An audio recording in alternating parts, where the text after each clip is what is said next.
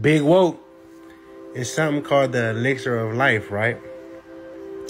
In the Sumerian tablets, they used to say that you take monatomic gold, colloidal silver, boom, Clytine. And the last one is kind of like missing, right? Let me tell you what monatomic gold do for you, though. It speed up your synapses, right?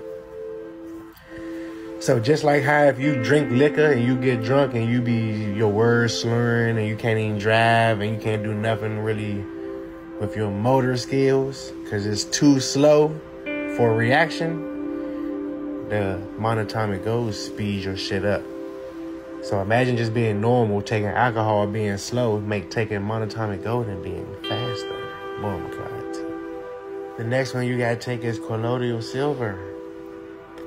Yes, Lord, they will lie to you. They will tell you that you will turn blue if you take colloidal silver.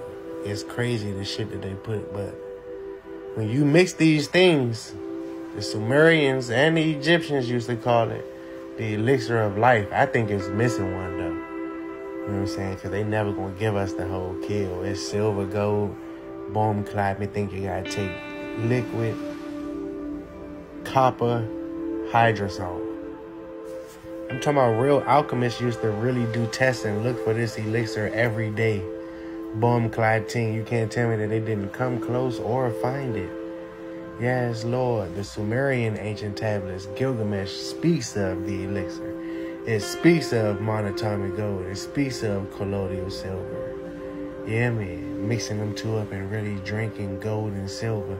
And now your ass is... Gold is very